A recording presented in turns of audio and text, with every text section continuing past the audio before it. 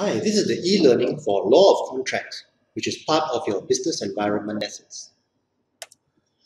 And let's look at what a contract is, and we're going to start out with some definitions. It's an agreement giving rise to obligations. It's a legally binding agreement, and it's an agreement with specific terms between two persons. So this is just for the theory. What you really want to know is, what do you need in law to have a valid contract? So there are four things you need: offer, acceptance, consideration, and intention. You need all four of these to form a contract. So take note of that. You need all four of these things. The problem is you don't know what they mean. So let's go into them one by one. Offer is when somebody says, I'm willing to enter into a contract with you. So it can be oral or it could be in writing. You could make it privately, you could make it to a group. And the most important thing is it must be communicated to the person who's supposed to accept. The person who's making the offer, we call the offerer. The person who's supposed to accept, we call the offeree. So you notice it can be oral, which means that contracts can be made orally, even without writing. I'm going to say this a couple more times because it's important for you to remember this. So an offer can be made to everybody. So sometimes, for example, the defendant in this case, he put an advertisement in the newspaper. He promised to pay £100.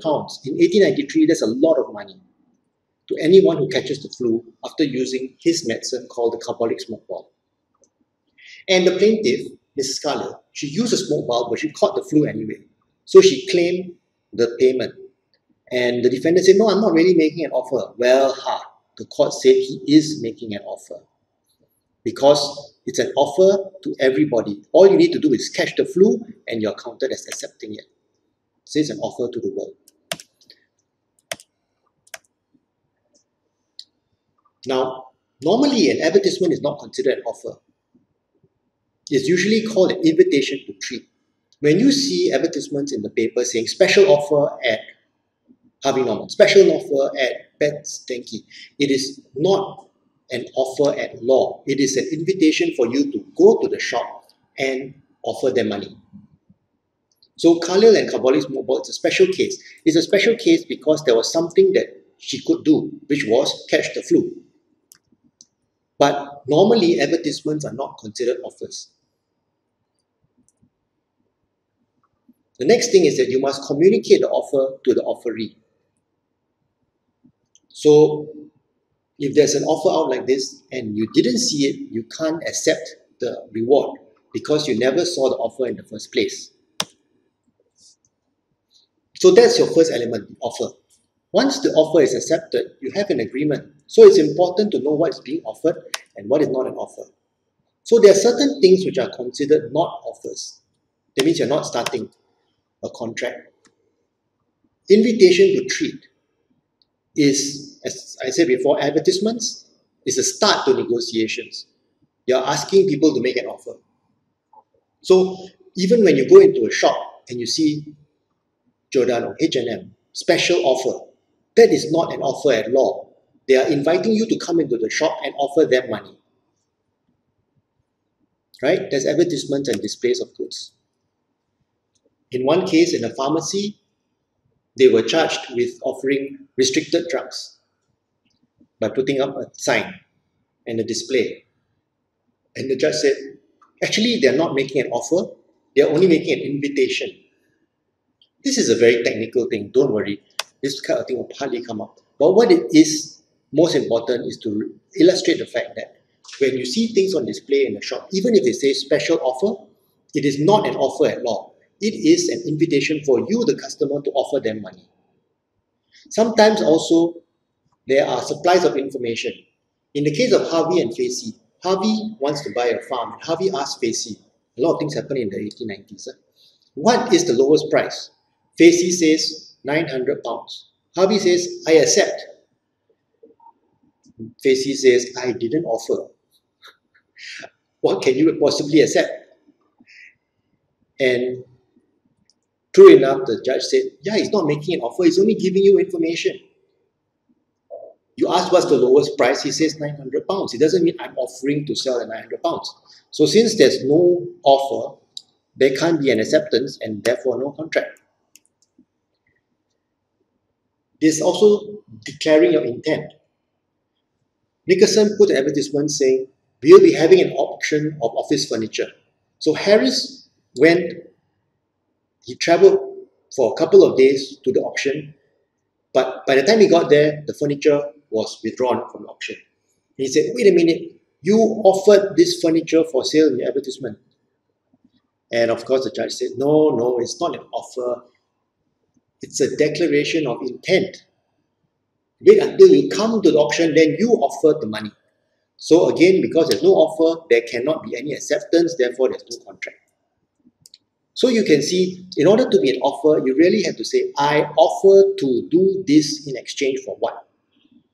I offer to sell you the house for £900. Short of that, it will not be considered a proper offer. How can you terminate an offer? What if you want to change your mind? Well, the offer remains valid until you terminate it or kill it. And you can do it in three ways. You can revoke it, take it back. You can reject, the other side could reject the offer, or it could just lapse. So, if you are making an offer, you're the offeror, right? Anytime before the other guy has accepted it, you can revoke it, you can pull it back. The moment they accept it, you're stuck. They've already accepted it, you're stuck, you can't take it back. But anytime before they accept, you can revoke it. So right now, I can say, I offer $1,000 to anybody who can come to my office and knock on my door. No, I've changed my mind, I revoke it. See, none of you have accepted it yet because I haven't heard the door knocking. Therefore, I can validly revoke my offer. If you had actually knocked on my door before I revoked it, then I'm stuck. I have to pay you. Revocation must be communicated to be effective. So I must actually tell you that I'm revoking, which is why I told you. Okay, so this is a very complex case, so just let it know that it explains that revocation must be made and communicated to all the parties, then you know it's valid. Don't worry, you don't have to remember this. Sometimes the offeree, the one who's supposed to accept, instead of accepting, rejects the offer. If you reject the offer, then of course the offer dies. You say no thanks, or even if you make a counter offer, the offer dies. Then you cannot accept again. Hyde and Wrench, classic case, again in the 1800s. Wrench offers to sell his farm to Hyde for £1,000. Then Hyde rejects and makes a counter offer at $950. At which point Wrench says, forget it, over. And then Hyde comes back and says, okay, I'll pay £1,000. But by that time, Wrench has decided to sell to somebody else already. I don't have to sell to you. Hyde comes in and says, wait, you offered £1,000, I accepted £1,000. We have a binding contract. Does he have a binding contract? The court said, this offer, once you put in a counter offer of $950, you kill the original offer of $1,000. When you kill the offer of $1,000, you cannot go back to the offer of $1,000. So the offer of $1,000 no longer exists for Hyde to accept it. So, can't accept, no contract. The other one is lapse. Sometimes, if the offerer or offeree dies, then it lapses. Also, time can pass. If there's no specified period, then it's a reasonable period. So there was a case of Ramsgate and Victoria Hotel versus Montefiore, where first Mr. Montefiore, he offered to buy shares in the hotel in June. And in November, the hotel said, you've been allotted shares. Between June and November, this was basically because the hotel was in bad shape. By that time, Mr. Montefiore had changed his mind. He said, how can you allot me the shares, accept my offer in November? I offered to you in June. Then you accept in November, I don't want any more. But the hotel was desperate. They wanted the money, so they sued. Well, the judge said, he can choose to reject it because the offer has lapsed. He offered to buy the shares in June, and now it's November, it's over. So that's just the first element of contract. Let's look at the second element, acceptance. So let's say there's a proper valid offer. For example, if we take the last one, Mr. Montefiore, I offer to buy shares in your hotel for X number of dollars. That's a good offer. How can it be accepted? Well, you must accept it unconditionally. You must say, yes, I absolutely accept. Don't make any counter offers. Remember counter offers? You'll kill it, right? Remember the hide and ranch farm story? And you can go by any way. You can reply by mail or fax. And if none are stated, then a reasonable means. And you can accept again orally or in writing or even by conduct, by shaking hands.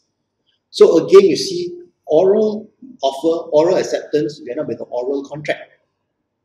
And a lot of times people think that only written contracts are valid. I'm sorry, even an oral contract is valid. A written contract is easier to prove because it's all written down. But I can tell you, if you have enough witnesses to an oral contract, you are stuck. Okay, let's talk about acceptance. You must communicate your acceptance. So after the offerer has been offering, you must tell them, I accept your offer. So you cannot have, we like to say silence is consent. There's no such thing in contract law. There's no such thing as silence is consent in contract law. So there was a case of Feldhaus and Binley. This is the uncle, right, writing to his nephew, offering to buy his house, a horse for 30 pounds, which in 1862 is worth a lot. The uncle says, if I don't hear from you, I consider the horse mine. He's trying to say that silence is consent. The nephew was probably fed up, didn't reply. He sold the horse to somebody else.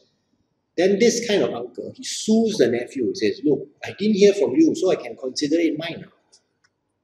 The court said, no such thing. Silence cannot be acceptance. There's no contract. There's no way that the nephew intended to accept it by not saying anything. He was just ignoring you because you're a nut. Okay. So that's acceptance. Acceptance is a very thing that balances together with offer. There must be offer, there must be acceptance. Now, third element, there must be an intention to create legal relations. What is this intention? Well, you will look at the situation. In a commercial and business agreement, that means people are dealing in business, in commerce, or buying and selling things.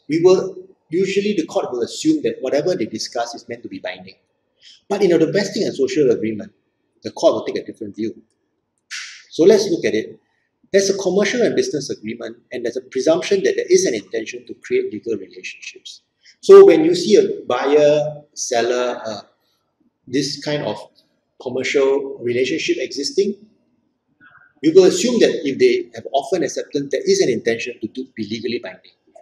Okay. But if it's between domestic and social, domestic meaning family, social meaning between friends, the court will say that we won't presume that they intend it to be legally binding, because many times friends will say things, or family members say things that don't mean to be legally binding. In both cases, this is just the first presumption or assumption. You can still prove that it's the opposite, but the first presumption or assumption is, if you have a commercial relationship, it will be binding. If you have a domestic relationship, it won't be binding.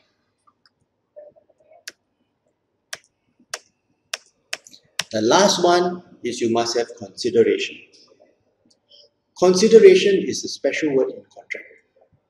Consideration in contract is not what you think. It is not what you think. It is what value you transfer. So consideration is not what you think. It is what value you transfer. So it is the price or compensation given for the promise. So there must be consideration. Every contract, you are making a promise and receiving a promise from the other person. Each is doing the same. So there must be a real consideration. There must be some value. Either I do something for you or I give you something, and then you must pay me or do something for me in return. But it need not be adequate. You don't have to have a valuation of how much it is. If I'm willing to pay you $1 million to sweep my floor, okay. If you're willing to paint my house for 20 cents, also okay. It doesn't have to balance. Then it must be legal consideration. It can't be in the past. So the consideration must be real. It must be of some value, even if it's small value. And love cannot be consideration. Things that you are obligated by duty also cannot be consideration. May not be adequate. So $10 for one car, oh, it's valid. One peppercorn or sesame seed for a car, also valid. Used chocolate wrappers can be used as consideration as well. So long as it is real, so long as there is some value. Even a used chocolate wrapper has some value. Can you imagine? Even a sesame seed has some value. The consideration must be sufficient. If it's something that you've already promised to do, I'm sorry, you can't use that as your consideration. In Stilk and Myric's case, there were sailors who had already been on a contract to work on a ship. Then when two guys abandoned ship, the captain offered extra money to the ones who remained. Then in the end, they didn't pay. So the sailors sued. Unfortunately for the sailors, they said, that's not a binding contract because you're already under obligation to pay, to work. So they don't have to pay. So consideration must finally move from the promisee. So somebody who is providing the value must be the one who provides the promise.